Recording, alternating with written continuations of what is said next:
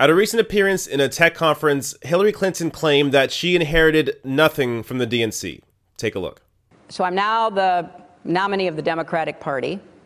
I inherit nothing from the Democratic Party. What do you mean nothing? I mean, it was bankrupt. It was on the verge of insolvency.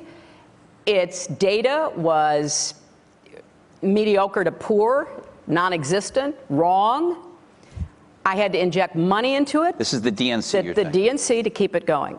So again, immediately it just comes off like she's trying to blame everybody else but herself for her loss. And now the important thing to take note there is that she said after she became the nominee, and then she inherited nothing from the Democratic Party.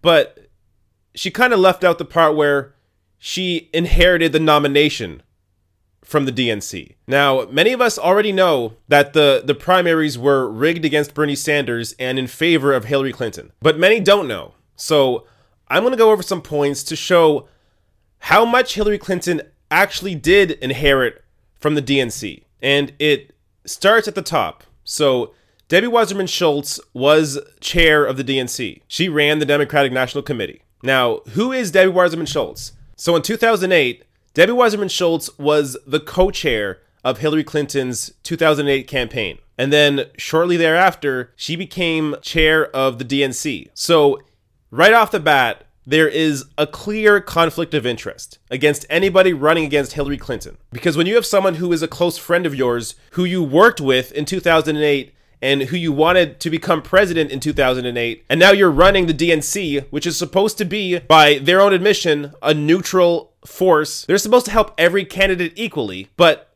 with Debbie Wasserman Schultz at the head of it, they didn't. But that's a big claim to make without any actual proof. You could say, sure, her friend's running the DNC, but you don't have any proof that she actually helped Hillary in the primaries. Well, let's just go through a few points. So let's start with the debate schedule.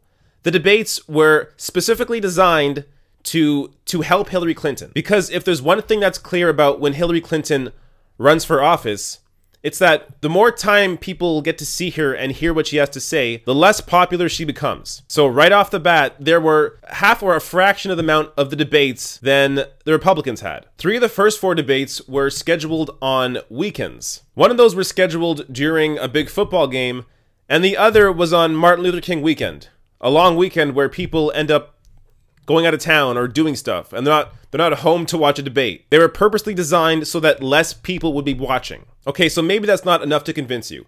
Well, let's go through some of the information that we learned from the leaked DNC emails. Now, these headlines are all from Heavy.com, but you can go and read these emails yourself. These headlines aren't subjective, they're just pure facts. And while I'm reading these, keep in mind that the DNC is supposed to be neutral. They're supposed to be treating Hillary Clinton and Bernie Sanders equally. DNC staffer pitches anti-Bernie story to communications director. DNC planned messages about Bernie being an atheist to hurt his chances of winning. An email leak showing DNC chair Wasserman Schultz saying it's silly that Sanders thinks he'll be president. And one of the ones that most of us know best, at the time, DNC Vice Chairwoman Donna Brazile acted as a mole for the Hillary Clinton campaign so she could pass them town hall questions against Bernie. And she was able to do that because she also worked for CNN and had access to those questions. But one of the big ones that doesn't really get covered as often is the fact that the DNC rescinded a ban on lobbyists and PAC donations in late 2015, just as Bernie Sanders began rising more in popularity, which then paved the way for the Hillary Victory Fund. And there's actually an entire Politico report on this. DNC sought to hide details of Clinton funding deal. Now, before I read a paragraph from this, it's important to know that Politico is